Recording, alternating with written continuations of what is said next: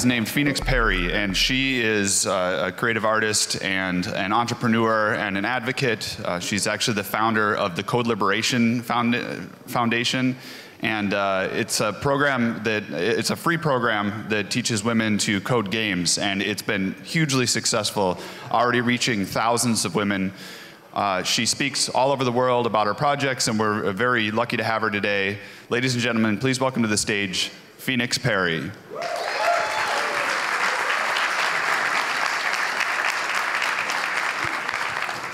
So anyway, hello, I am Phoenix Perry. You can find me on Twitter at Phoenix Perry.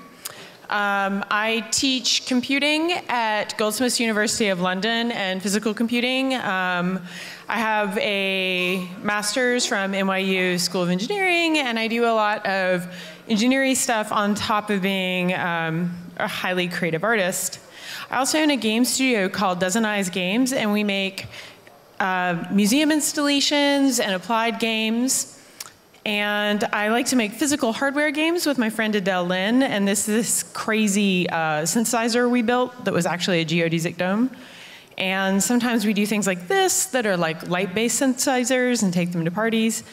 And I also run, as he mentioned, Code Liberation Foundation, which is an organization that uses creative technologies as a gateway to teach women about computer science. We've done a lot of really fun things. I ran a one-button workshop at NYC Resistor that taught both hardware and software for how to make video games. We've done a series of high school classes, lady jams. We've worked with Black Girls Code to reach out into a much larger community than our own. And we run a ton of game development classes for large audiences in New York City and around the United States. And we're starting May 4th is our first class in London. If anyone wants to recommend any woman to come, it'll be at Goldsmiths from 6:30 to 8:30 in the Ben Pimlott building. I'm very excited about that. So I'm going to kick off my talk today and talk about there was a soul with a great dream. And I'm going to start my talk today by talking about Nikola Tesla. And I want to talk about this man because I believe he had the vision for how technology should actually be integrated into our culture. And that is free and accessible and for the benefit of all humanity. And there was always one group with a lot of greed as soon as there was one soul with a vision. Right? We have this guy who wanted to put a power meter on Tesla's energy and charge for it. And they were very successful in this endeavor. And this is, I think, the call crux of where we're at today and the kind of battle that we spend our kind of fight looking at. So there's a fundamental drive to improve life versus this fundamental drive to profit from life in technology. And technology should be seen as a limitless resource. Today, these same forces are working at each other, and one is exceptionally good at co-opting, corrupting, and shutting the other one down. But there's never, ever stopped being a resistance. So this is the Chaos Computing Club, which some of you probably know. I consider it the greatest hacker club in Europe, and I'm very inspired by these guys, and making technology accessible for the masses is at the root of their mission. And if you're alive right now and a resistance rebel like myself, the state of technology education should really concern and interest you. Why? Because we're looking at the separation of the maker and the technician. And there's this grand promise right now in the air that we're all makers, that somehow it's okay. And this is what white first world male making looks like, right? It's sponsored by DARPA. It's existing in these very corporate and very highly accessible governmental structures. And, you know, this kid is making, you know, it's a potato gun, but it's a weapon still. And like, here it is. And that's what gets put in the White House as the like pinnacle of making. Meanwhile, we have minimum wage or less women of color technicians building the technologies that are actually funding and fueling this movement. Humans make things. That's the kind of promise here, right? But I saw a really great talk from Lee Bukala in 2014 at I/O. It hit such a chord with me. And she looked at the cover. She did a longitudinal study on Make Magazine. And she looked at all the covers.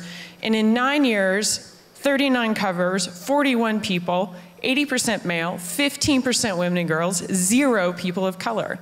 What does that say for what make is?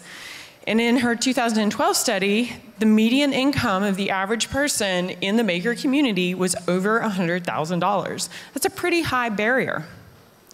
And in this process, we've sort of forgotten the history of hacking that has been prolific and profound and deeply rooted in our culture, and has often encouraged women and people of color to become very actively involved in hacking and reverse engineering all kinds of things, from the creation of music technology to the creation of turntablism to doing God knows what amazing awesomeness with your cars.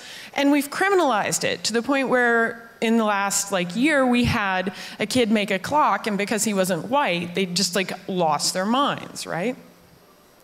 So hacking is political. The fact that that kid got kicked out of school should be a really stern reminder to everyone in this room that what we do is a political action, and it can be seen as such. So I want to talk about what I see as the false economic barrier and the rise of obfuscation under the guise of access.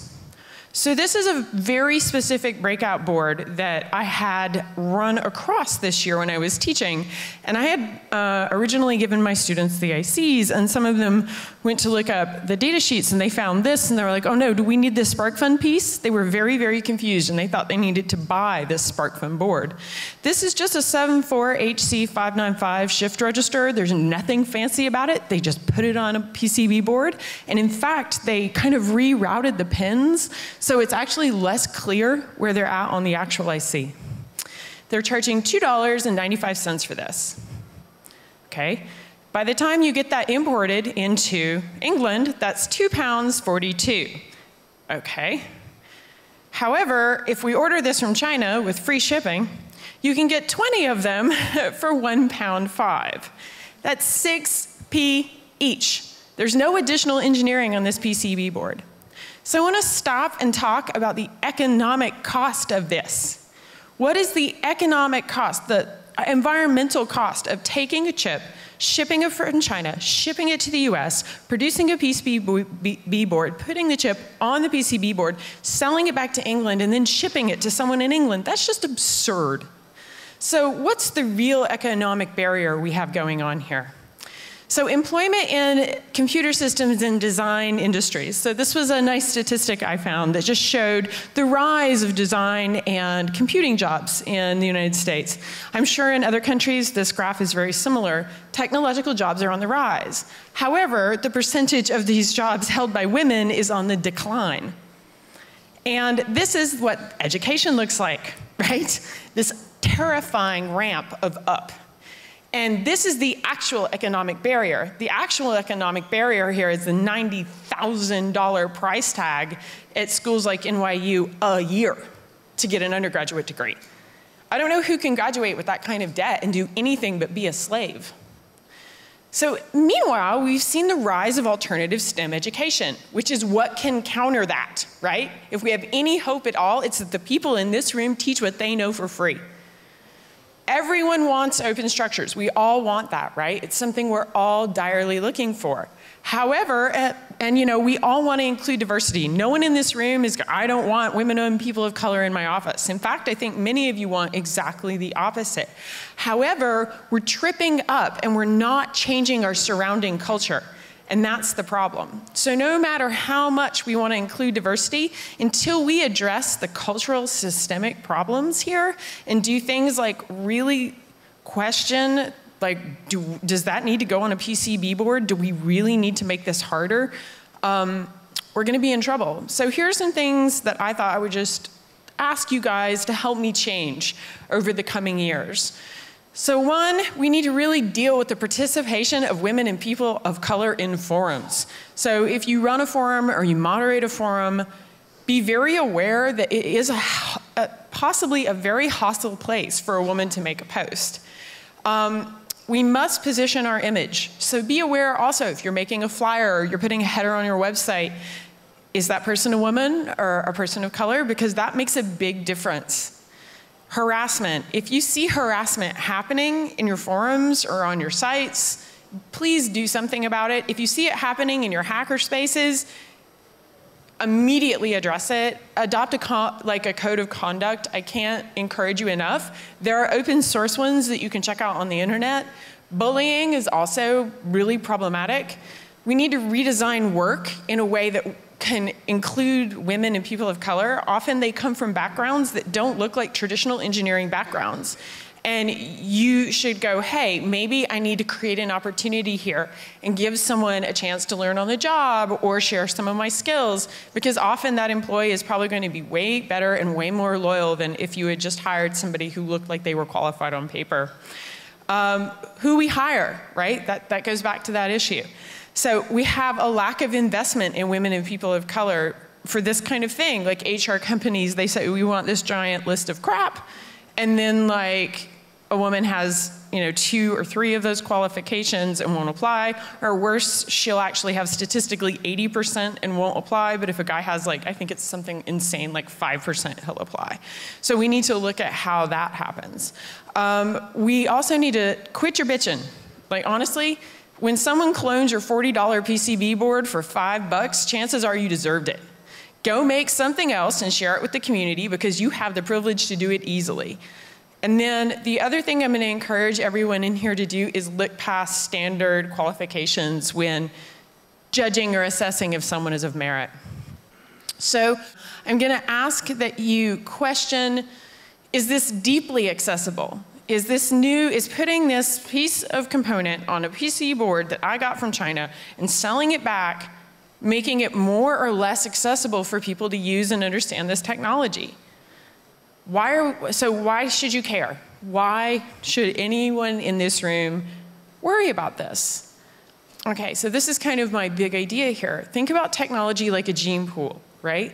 And if you think of every technological solution as kind of contributing to the health of our technological environment, what's going to happen if it's all just one type of person from one type of power structure making all the tech, right? You're going to end up with a less optimal solution. Without a healthy diversity in the tech gene pool, we'll produce solutions that are less optimal and problematic, most likely. Technology is too powerful of a human reality to exclude women, queer people, and people of color. And when you produce something, please stop and think about the total cost, not just the cost of producing it that day or at that moment. So this is something that when I saw that Hackaday sent people to space, it made me very happy, because we don't really have forever. And the stakes here are getting us off this rock, right? And technology is the only way we are going to do that. You are responsible for inclusion and diversity in technology and culture, not the government, not a magazine, and not a movement. Yes, you. Go make Tesla proud.